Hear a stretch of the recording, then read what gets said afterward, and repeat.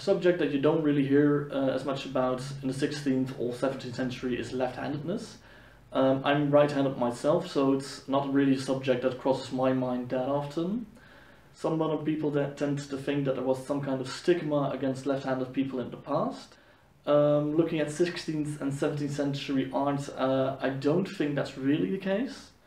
Left-handed people would have a harder time to learn to write, because if you're right-handed and you go from left to right, you go away from the trail of ink you leave behind.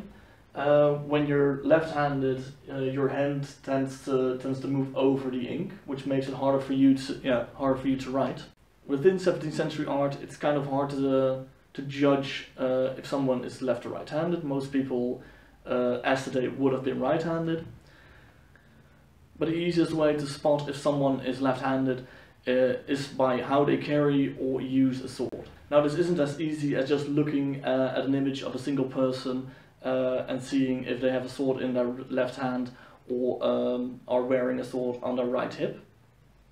Because a lot of artists would copy their own work or the work of other artists and mirror the image, which would make a right-handed person a left-handed person. And because this is happening, we do know that the image of a left-handed person wasn't really something people cared about one way or the other. Now, the way to spot left-handed people in historical images isn't that hard.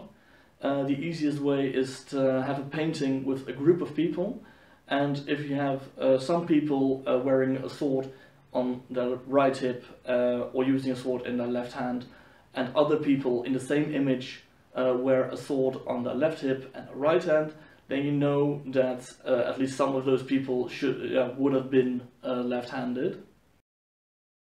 And we do see fencing manuals that discuss defense against someone who is holding a sword in the left hand.